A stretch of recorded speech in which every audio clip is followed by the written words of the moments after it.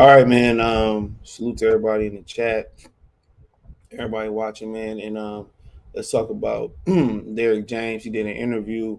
He did one with Fight Hub. He did one with Fight Hype, and talking about Terence Crawford. Okay, to me, it sounded like a lot of sarcasm after this comment he made. Obviously, he knew he was gonna get asked a question.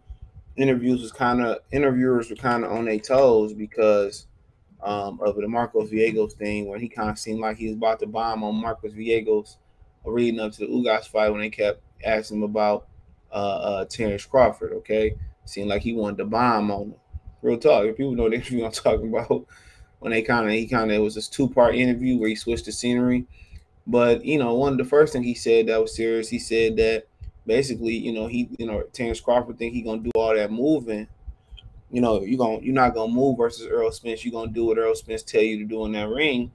And a lot of people thought that Triple G wouldn't had a tough time cutting the ring off on Canelo Alvarez, but he did. And I think it was the counterpunching ability.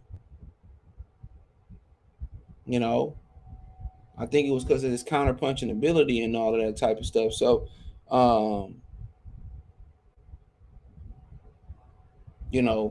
and I think that's what made him hesitant. But Triple G moved around the ring like nobody knew he could. And Triple G is known, Canelo is known for having lead feet, and he moved around Triple G like it was nothing, And Triple G, tomorrow never been hurt. Well, to me, you took the safe way out. You didn't really go all the way in on Canelo because he was touching you. And counterpunching make everything hurt because it's a a lot of times they punches that you can't brace for, you don't see coming. But he said that Terence Crawford not gonna be able to do all that moving versus Earl Spence. He gonna do what Earl Spence, say he gonna fight with where Earl Spence say fight. He said basically Earl Spence is gonna control the geography of the fight, and he might be right. I'm not here to dispute what he's saying, because it's actually sound like a technical, clear-headed point. It don't sound like that trolling that they be doing or nothing like that. So I get it. I'm not mad at it. He might be right. But the good thing about it, Terence Crawford don't have to move. That's the great thing about it. Terence Crawford can sit there. People say, you sit there with Earl Spence. Ugas sat there and didn't move his head. You could stand in front of Earl, Floyd Mayweather. They wouldn't tell you to stand in front of a number of opponents that he stood for. Did he make some mistakes in there with Shane Mosley and Zab Judah? But he righted the storm and woke him up, and he turned up. He stand right in front of his opponents, stand right in front of Canelo, and did what he supposed to do. So, it ain't the worst thing to stand in front, but you got to know what you're doing, bro. You can't sit in the pocket like Ugas and look to land one haymaker punch and look to land one punch when you really ain't no puncher. Terence Crawford can sit there and fight with that man. He can sit there I wouldn't recommend it. That'd be giving Earl Spence the advantage. But the thing about sitting right in front of him or sitting there in there, you just gonna move, you gonna catch, you gonna shoot. You know what I'm saying? Like I said before, Earl Spence, they talking about how fundamental he is, and Tim Duncan, like they ain't that fundamental to me because he make a lot of mistakes. He squares up. That's why he got hurt versus Ugas. Because he gave Ugas a full target. You can't give somebody like Terence Crawford no full target. So he could talk about, well, he going to fight with, well, I've seen the Sean Porter fight, and we might can agree Sean Porter probably the best athlete in the welterweight division. I'm not going to dispute that. But he didn't control where the fight was at with Sean Porter. That's the thing about me. He big, he's strong, and all that type of stuff. But I said this, I keep saying this. When he had Sean Porter dead to rights and close corners on the ropes, on the turnbuckle, wherever it was at, he let Sean Porter slide up out of there. He let Sean slide up out of there. Why do you let Sean slide up out of there? Because he don't know how to fight on the inside. I keep telling people that. At least in that fight, he didn't show it. When you got somebody on the ropes like that, bro, you can't be standing straight up, bro. Anytime you get closer, you make your target smaller. And you get in, and you got to get in there. You got to pin Sean Porter on the ropes. If it's grabbing his arm, beating him up with the free arm, go watch Andre Ward beat up Alan Green. Textbooks, modern day textbook ass whooping. But he might be right. Terence Crawford, man, he doing your movement. He ain't gonna win with Will Spence. Will Spence, do you play Will Spence? Say you play that. We gonna have to show him. Terence Crawford hard headed. You're gonna have to show him. But but then it was a couple, before the Sean Porter fight, people said, Sean Porter might get him. Sean Porter might get him. Bud ain't moving no more at 46. Bud might be getting old. Bud not using his legs. Say the same thing about Floyd. When he fought Marcos Maidana, he getting old. He ain't moving like he used to move. And what Floyd get out there and do was at the Miguel Cotto fight. Floyd got out there and showed you that them old legs, they got it. He can still move. Terence Crawford is, adjusting his style, and his body is he's a full-fledged welterweight. He's adjusting his style. That's what he's doing. He's adjusting his style. So he don't have to move as much. In the Sean Porter fight, he did move. He just moving when he got to move. But historically, he didn't really move all that much. He used to move, at lightweight. He moved a little bit versus Sean. He moved a lot versus Victor Postal. But that was the height of him moving, was fighting Victor Postal. And people say, he ran that fight, this, that, and the third. Man, dropped the shit out of Postal. That lets you know what type of puncher he is. He moving, he's still dropping guys. So they got a plethora, and Crawford got some issues to deal with Earl Spence. But they got a plethora of issues to deal with Terence Crawford. He can move, he can punch on the move, he can punch on platform, he can grow into the weight class. You know what I'm saying? Like, he was hurting Postal, jumping in and out, not even fully planting. So he's a real puncher. He's a real puncher. That's crazy. He's a real puncher. He able to generate power without even planting. Crazy, right? But he might be right. Earl might just cut the ring off on him, and he might have to fight Earl fight. You never know. But to me, Sean Porter didn't have to do that.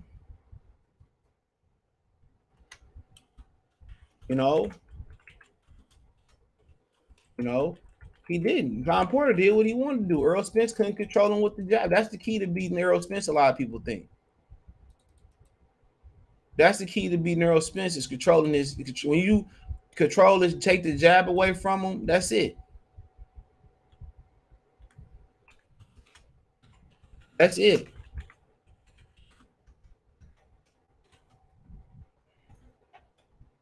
That's it. That's the number one thing about it. But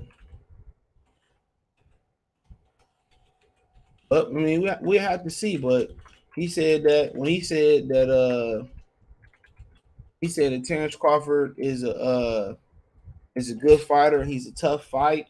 But I think that was sarcasm.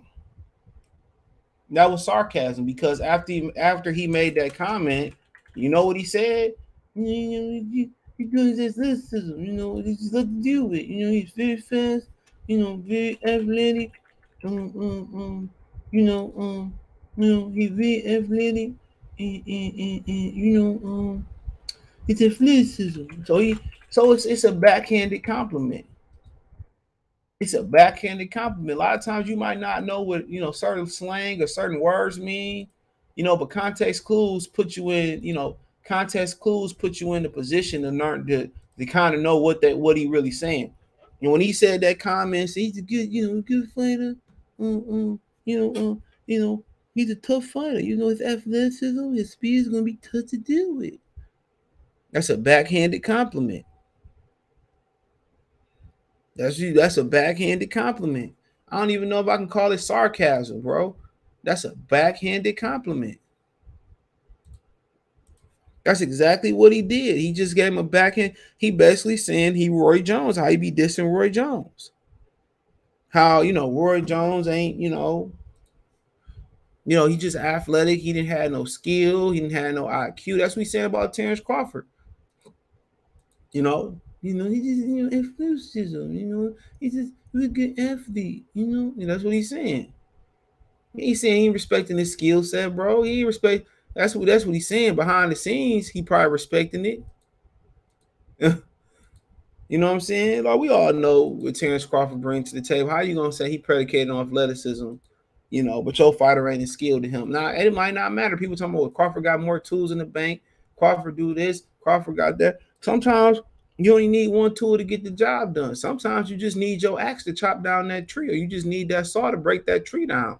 Other times you might need that machine, that little grinder you throw the branches in there too. You might need two tools. You never know. But sometimes you only need, one tool to get the job done. Don't forget it. Sometimes you might need only one tool to get the job done. So, don't sleep on that. People say, oh, he got me, and Chavez brought the same style. Sometimes he modified some things, but it was a handful to deal with regardless.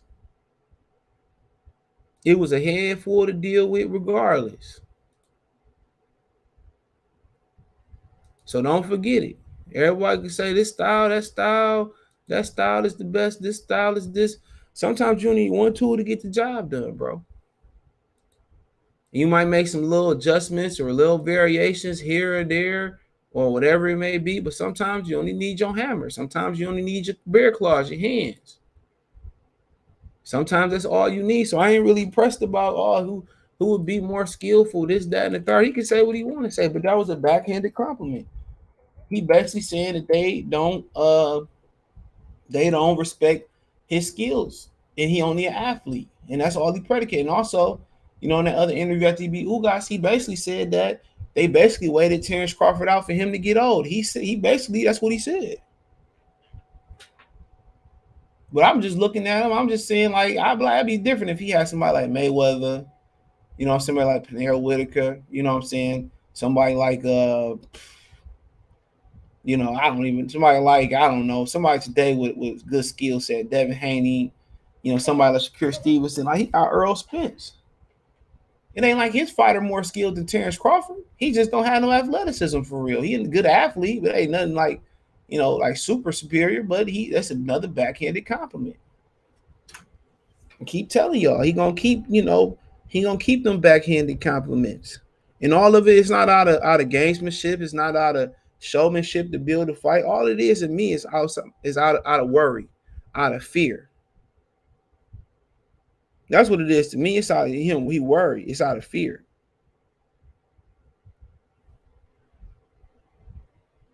That's what it's about. He gonna see. He gonna see. It ain't, he gonna see. They said Sean Porter wasn't skilled, right? Remember that? He's a great athlete and all that type of stuff. That great athlete, that football player gave Earl Spence all he wanted his son. He did give Terence Crawford all he wanted his son. He did.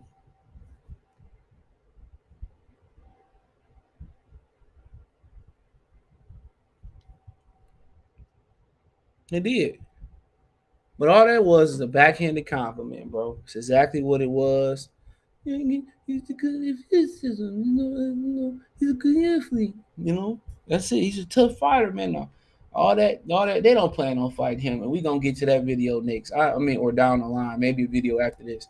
I ain't gonna hold y'all up, bro. That was a backhanded compliment. He's a tough fighter, great athlete, good athleticism, not a good jab. And all these them niggas ain't about to fight. So he could talk like he can talk. He could talk all tough. What Suge Knight said on Australia Compton. He said, all that tough talk, this ain't no rap record. This ain't no rap record, but it is what it is. Yeah, you can say what he want to say and all that stuff, man. And he's good athleticism, he's a great fighter. He's a great athleticism, and not a great jab, not a great hook, not a great uppercut, a good combination, a good finisher, none of that shit. Was your Terence Crawford giving Errol Spence his flower? He's a good fighter, but all that shit is out of fear. That's all it is out of fear. Then he also said that about Danny Garcia. Well, forget Danny Garcia, about Terence Crawford fight Jamil Charlo. We could get Pedro Spence for us. It's not gonna happen. So I agree with it. It's not gonna happen because the fight not gonna happen. But we're gonna tee that video up a little later. But let me know what you girls and guys think. Check the welterweight boxing playlist, the Boxing News playlist out. You can find both interviews the interview I was speaking on was on Fight Hype. They got another one on Fight Hub. Because Frank Martin is fighting this weekend. He's fighting Jackson Martinez, late replacement. I think he had two other opponents fall out, Ricardo Nunez, and he said somebody else fell out. So Ray Vargas, Mike Mayaxo fighting on Showtime. If anybody does care, thumbs up the video, share the video, subscribe to the channel, subscribe button, it's the bell icon button. Hit all notifications, increase your chance to get notifications. We go live and drop a video. Financially want to support the channel, Cash App, $ CJ Good 313, Venmo CJ Good 313, PayPal link in the description. Also on my link tree, you can find, it's the first link in the description. You can find me on Twitch, Twitter, Instagram, Spotify, Anchor, Cash App, Venmo, PayPal, Amazon Music, Google Podcasts, Spotify, Anchor, the whole nine. It's a couple other ones you can listen to. The podcast should be up in a couple hours, and the majority of them is probably already on Spotify. It's probably already on Google Podcasts. But it's all free to listen, man. Rate me on there, follow me on there. You can listen to the audio without having the YouTube screen and YouTube ads, and then I'll be able to monetize on there. But I appreciate you, girls and guys. Also, if you're tired of using StreamYard, you're a content creator and want to use something greater and a little bit cheaper or a little bit bigger and better, a lot bigger and better, hit my Melon link. It's the last link in the comments section. I mean, in the description. Hit the Melon link. You can literally, start today. They basically their middle plan is $15. They got a free plan, and they big plan is $49 a month. But I don't really use that one. But they got more than StreamYard. It's better than StreamYard. More options, all the whole nine. So appreciate the love, support. One time for one time. Peace.